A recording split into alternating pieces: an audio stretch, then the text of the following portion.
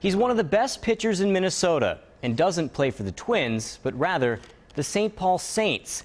The guy with the funny name and the almost mythical rise.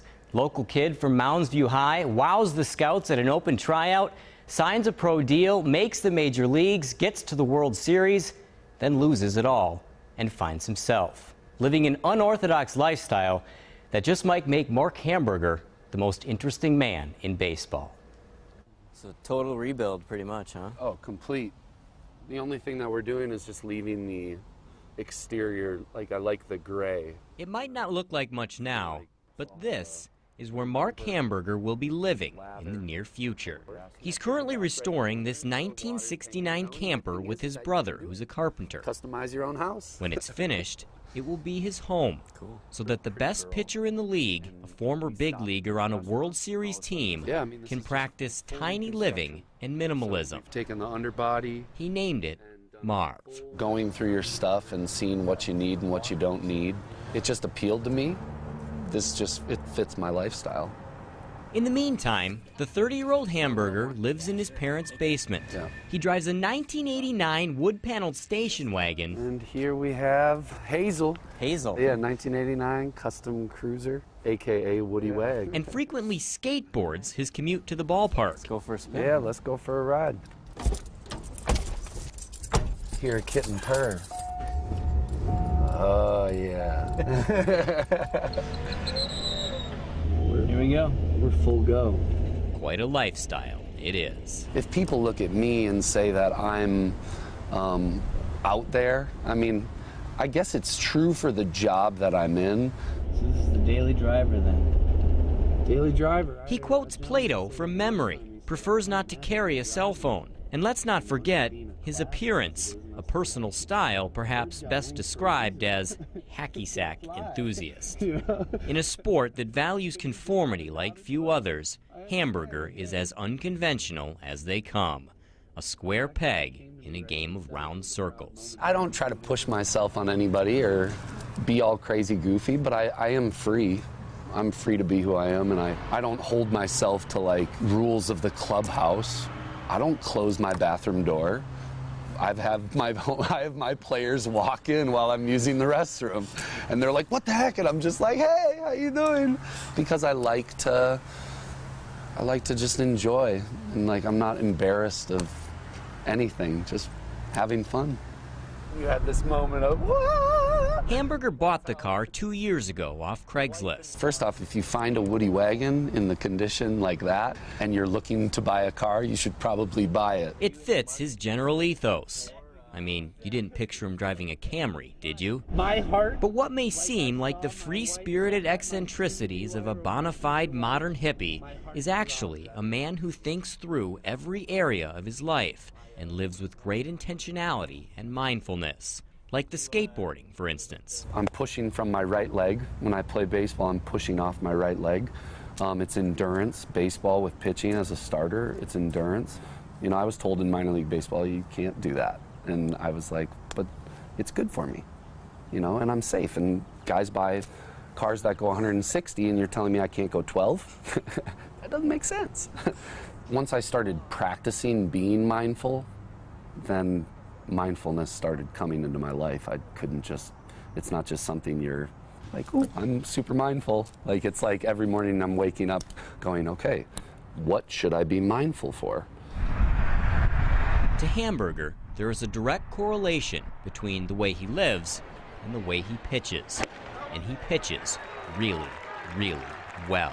The best in the league. So well, you wonder why in the world he's still here in the lowest level of minor league baseball rather than back in a big league system. When did all this mindfulness begin? I mean, I'd probably have to say one of the biggest shifts of my life was when I failed my drug test, because my whole job and career ended. My whole life in general of what I knew came to a complete halt. Hamburger was on top of the world in 2011 in the big leagues as a rookie reliever on the Texas Rangers team that went to the World Series. But he was left off the postseason roster.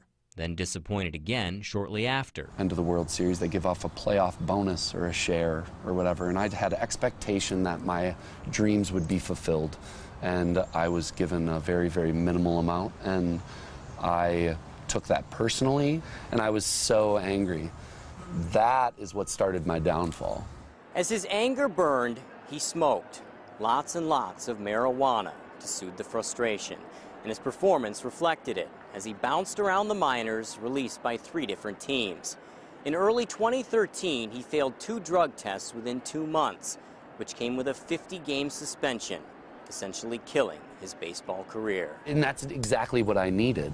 It was like I always said when I was younger, smoking, drinking, all these things, partying, I'd get caught, but never for the big thing. You never get caught for it's always like little taps on the shoulder, like, wake up, dude, like, wake up, until finally I have such a thick head that it just brought the gavel down, and that's when my life of mindfulness started. He put himself into rehab, which changed his whole outlook. The anger I was holding on to was pointless, that it's just weighing me down. I let it go. And once I let it go, it was like I felt like a feather, man.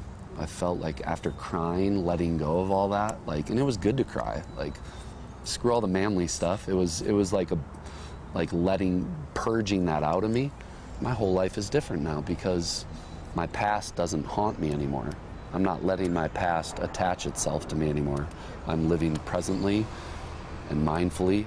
He joined the Saints after rehab and pitched well enough in 2013 to get signed by the Twins into their minor league system.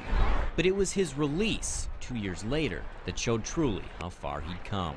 I couldn't get over what happened to me in 2011 or being released in 2012. I couldn't get over it for a couple of years. I got over this within a day. And rejoined the Saints, with whom for the last 2 seasons he's pitching better than he ever has. And more importantly in his mind, living better than he ever has. Do you still have ambitions of being back in the big leagues, or are you happy here? Level-wise, I'd love to play there. But he's turned down multiple chances to put himself back on that path. Part desire to remain a starter, not a role-playing reliever, part loyalty to the Saints, part hesitancy about not wanting to change anything, about what is now a really happy life. Do you worry at all that the way that you look or the way that you live being different from most other ball players would scare a team off, would be a deterrent? Yeah. Yeah, I mean, I see it. I know I get judged.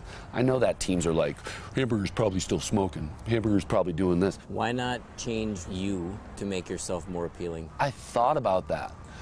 What if I just cut my hair, crew cutted it out, wore, you know, like button-ups every day, looked fresh? I would hate myself at nighttime. I would look in the mirror, and I love my curls right now, man. I've never had this before. You know, people say I got a receding hairline. I might only have 2 haircuts left. So I'm not gonna cut my hair because I like it. Hi. They recognize the car? Oh yeah. I feel so good right now. I feel so good in my own skin and my own hair and my own clothing. I couldn't do it. I'm very passionate about getting better and better and better, and maybe someday being seen by the right person who wants to give me the opportunity.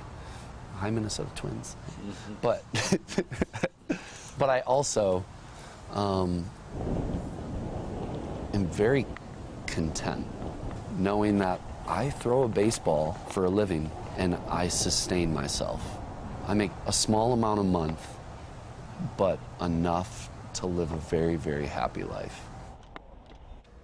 Hamburger is an American Association All-Star for the 2nd year in a row. He'll pitch in the game next week.